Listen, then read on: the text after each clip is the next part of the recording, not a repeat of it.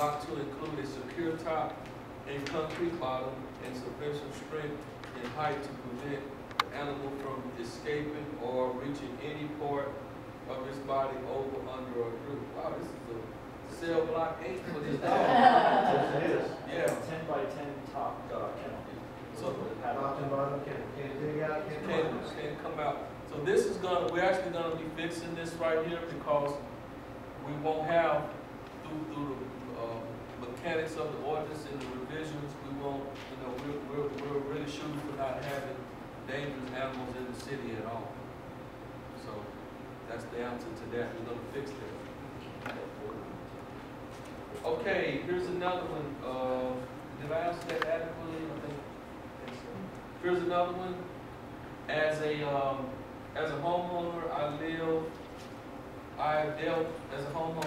dealt with a tenant who abandoned the apartment due to utilities turning off. An at-large dog was within an apartment. Constant barking, disturbing others. Do the owner have the right to call animal control to take care of it? Of course. Yeah, well, we got a couple issues going on here. Okay. One of which is that that's actually off topic from our agenda. All right. It might be a better question that perhaps Commander Caufield could answer after the meeting, because he specifically could answer that question. All right. And there is a bidding for it. All right. So we just see Commander Caufield. This is not on our agenda, so we'll have to this is off topic of our agenda, so we'll have to deal with that. Should let you review these first.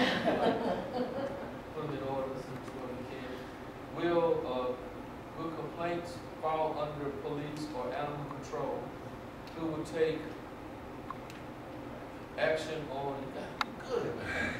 who will take action on complaints? And I believe that that's a coordinated effort between animal control and Either are capable. Primarily, if it falls under the city ordinance, animal control have the primary responsibilities, but they do coordinate. So But it's very common when a call comes through that you've got a dog attacking someone kind of thing, that the patrol officers are going to respond. And they have the authority to take action as well. It really is a coordinated issue. all right. Yes, sir. Our last council meeting too, that maybe Lynn and I reported that animal control was moved from our precinct to control division. It falls under control of the animal. And so we're trying to re-educate the officers and get more action taken up front with some of the more common nuisance complaints to bring them to a better mind. All right. The next question we have has to deal with Section 6-128. Is there any other option to shoot in the animal when you come on the citizen's property? It is their property, and are they supposed to protect it? Yeah, I mean, of course, there's always all sorts of options, but it depends. I mean, a patrol officer, for instance, is not going to shoot a dog that's not attacking anybody. Right. And so that's at the office. yeah, that's kind of already built into the system as to how it's handled. That question is directly where cannot the citizens shoot at the dog? Oh, is that, I missed that. Is that the question? Actually, because Austin has gotten so, their PD has gotten so shoot happy of stepping on property, and if the dog looks at him funny, they just shoot it dead. And I just don't want to see that same thing happen here in Killeen. That's what that's about. So I mean, if somebody had complained that my dog was dangerous, and you guys come onto, my property, yeah, right? Well, yeah, they're not going to shoot a dog that's restrained.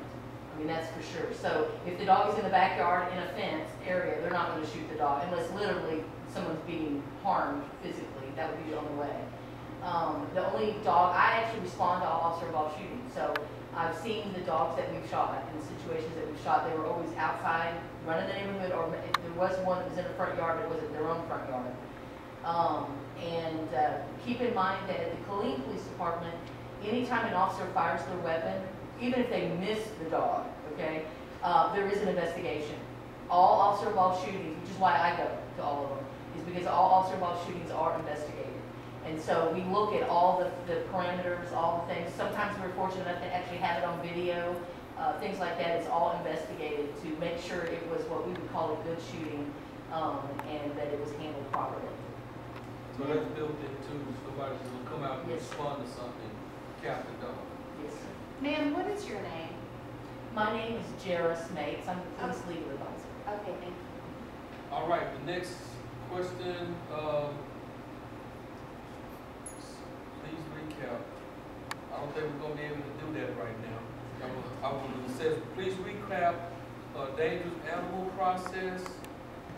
Dangerous animal is an animal who attacks. That's something we're gonna determine, or at our next meeting, we'll come up, we'll be working on that. Okay. And as animal is seized and evaluated for 10 days, that's something that we are looking that day is gonna decrease.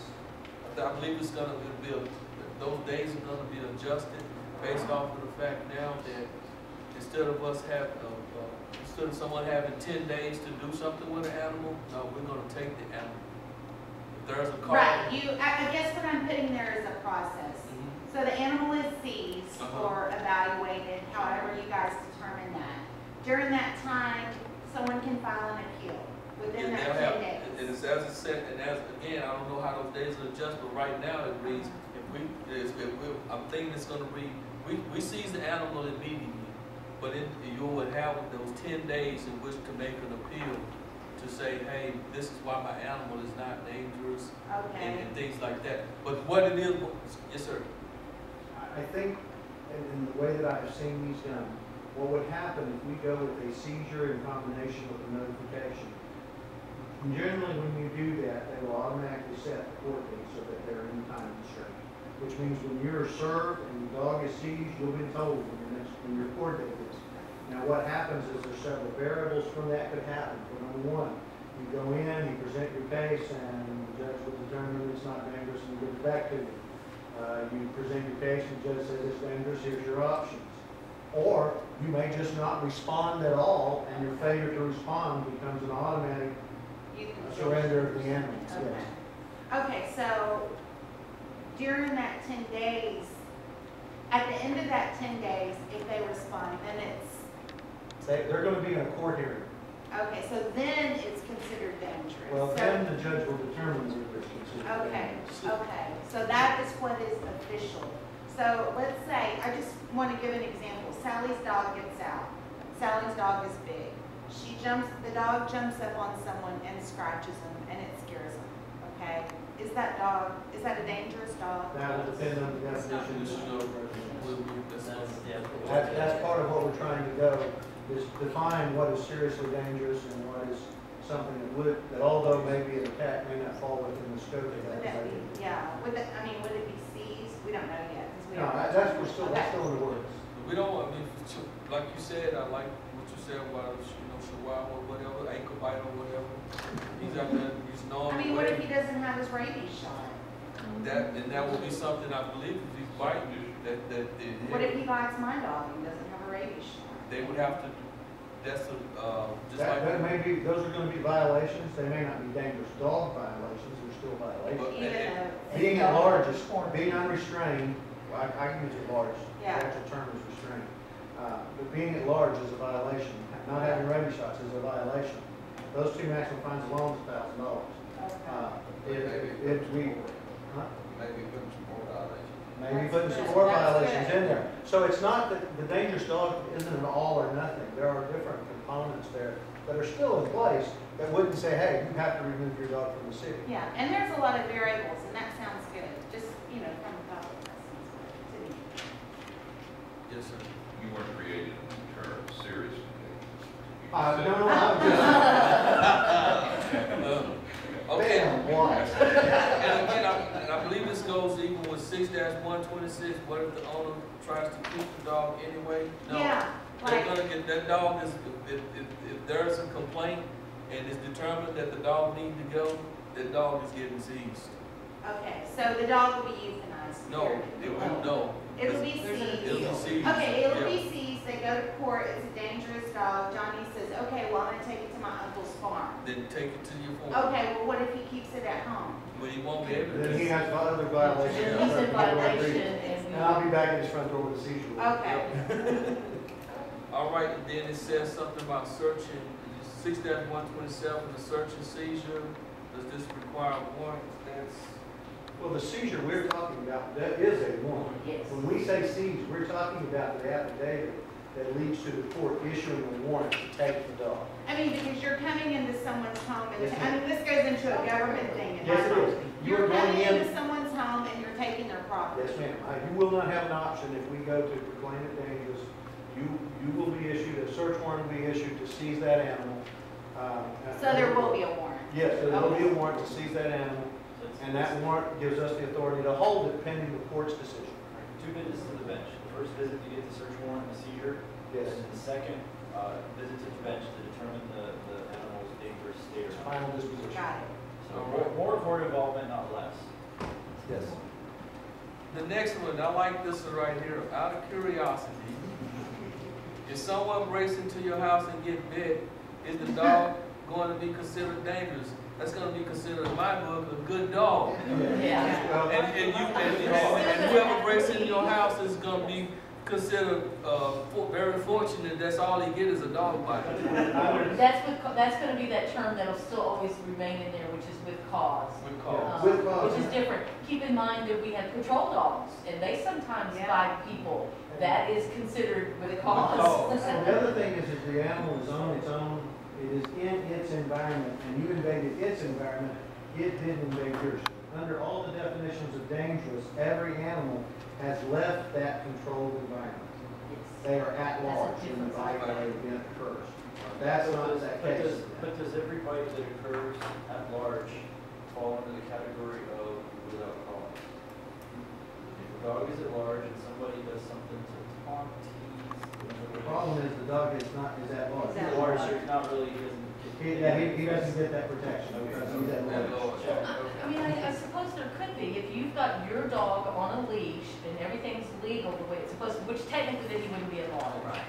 But if he's on a leash and somebody comes up and tries to attack you and your dog bites them, then clearly that would be okay, but you're right, it's not at large. It's not at large. right, but If he's on a leash. If he's on a leash, he's not at large. Yeah. and if he gets out of your hand, you want to chase somebody, then you're gonna go. Then we're gonna have to hopefully apply a reasonable approach to what's going on, that this is a just cause issue. Yes, sir. Yeah, actually, there is a provision for the animal could be at large that is being taunted is in 6-38.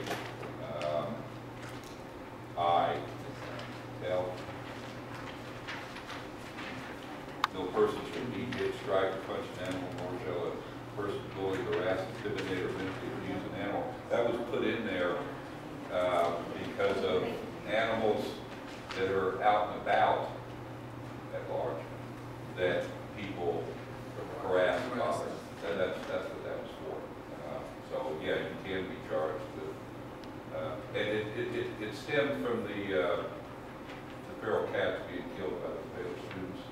Remember, they were not charged with cruelty to animals because they weren't owned, and they changed 42092, and we changed the ordinance to add a provision in here to help animals that are out from being abused, harassed, etc. That's why that was put in there. Thank you. All right, the last question is, will they have more animal control officers? Future agenda item. That is. I think, what was it, last night we had the citizens input for the budget is concerned. That was something that happened in this room. Yes. Last night, I don't know what the feedback was on that. We told them that the previous workshop council asked that we consider 2 officers in the budget, at least 2 officers. And there was also concerns about facility upgrades, officers, facility upgrades. So we at least two additional officers. So that would be a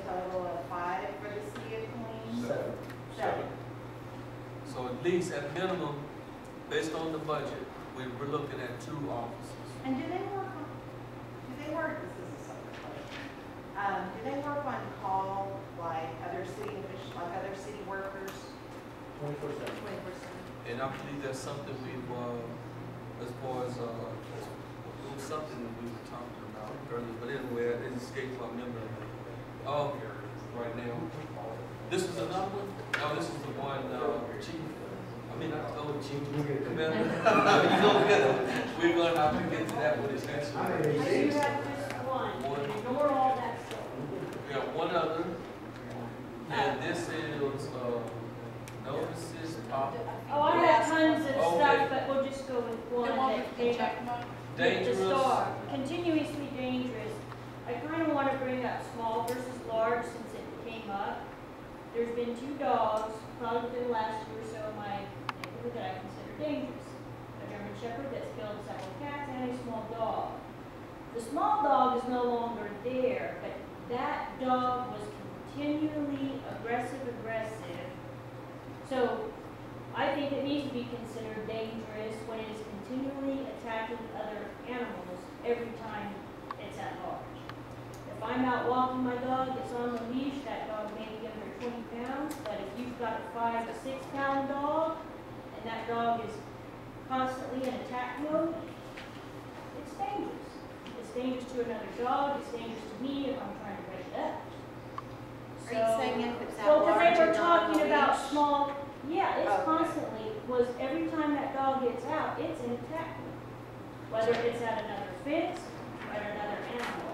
It may be only 15 to 20 pounds, but it is constantly in And it's attack. not on a leash. It's not on a leash. And It's attacked me and my 2 dogs when I've been walking.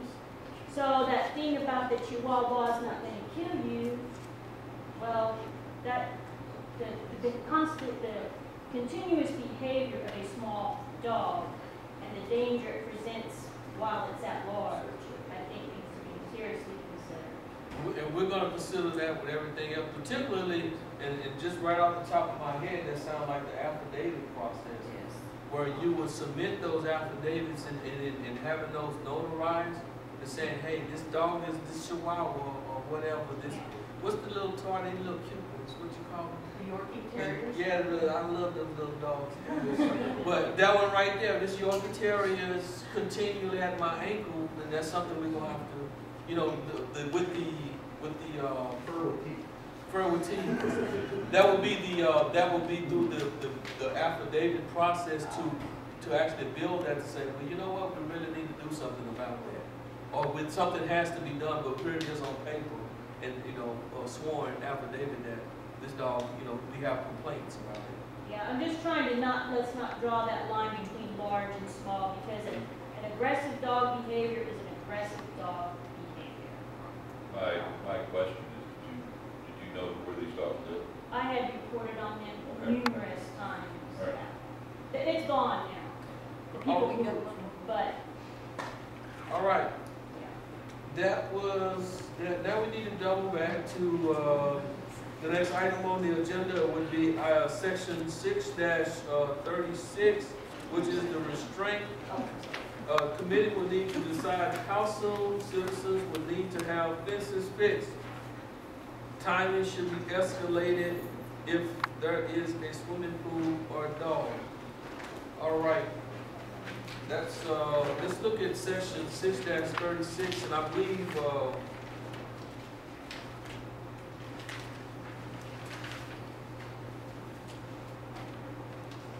that at our last meeting, when we talked about restraint, particularly something that was more, the requirement is of a fenced-in area if you have a swimming pool. I guess with the swimming pool, we were talking about taking that section of, section 8-321, 8-321, and actually applying the same, some type of standard for the animals. Yes, sir. I think you have 2 issues, correct me if I'm off on this. Number 1, you have an issue with no maintained fence. Fence that by city ordinance meets the standard for appeal, I appeal, for the code enforcement. That is the, do we add the dog to a, if you have a substantial fence that's in ill repair, you must repair it. And we added to it, which is what we have recommended. I think we also have to split that into a second issue within Chapter 6, the restraint, and possibly look closely at a penalty side for a non-substantial fence that cannot hold an animal. And I'll example, we had a case just recently, and it's in court right now for a dangerous dog, that has a 6-foot solid privacy fence, double reinforced. That's really great. 6 foot's the limit by code. The dog clears it going over those sites. Wow. So the fence is within code, but the dog can exceed the fence's parameters. And that's, so, That's by my understanding from code. That's not. You can't use the top pieces. So that's where you get into. We need to look at two things. I'm with George on the fact that if we have an ill-repaired fence, get it up to snuff. If you have a dog that exceeds that fence's capabilities, and we can show that, we need a penalty statement somewhere in here. And I just kind of give a rough example. For example, if this is a second offense of a dog at large because the fence is incapable of meeting substantial. Substantial means I can't go over it, I can't go under it, and I can't go through it. So if it exceeds that standard, by the animal's abilities exceed that fence is So I contained. adopted a puppy, now the dog's 2, Okay. and I'm just now discovering that sucker can clear a 6-foot fence. And by ordinance, I'm not allowed to reinforce my fence any more than 6-foot double wall, and I can't put rollers on the top of that thing to keep him from doing off backwards every time he gets up there, which I'd love to watch him do, because the city ordinance says no, that's ugly, you can't do that.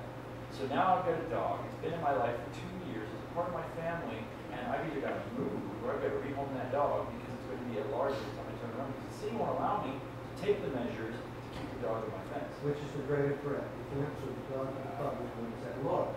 You could also self-contain it in a closed fence. Right. There are other options besides just getting rid of it. Right.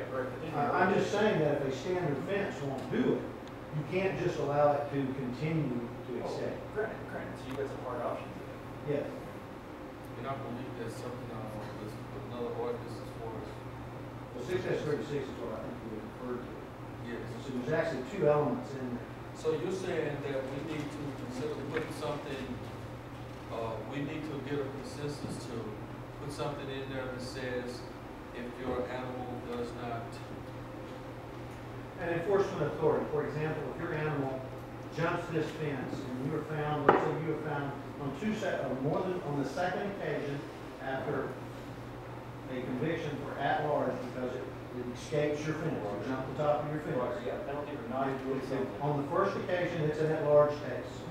If on the second offense, there's been no modifications to keep the dog contained in some form, that I'm going to not only charge you with at large, but I'm going to charge you with failure to maintain a substantial fence to contain this. In other words, your fence is no longer a defendable restraint for this animal. All See of where I'm that, headed? all of that, okay, so all of everything the commander said, because I'm not. I realize it's very vague, but the problem is you have a fence. In this case, you have a fence that meets the code. The problem is the fence is not substantial enough to refrain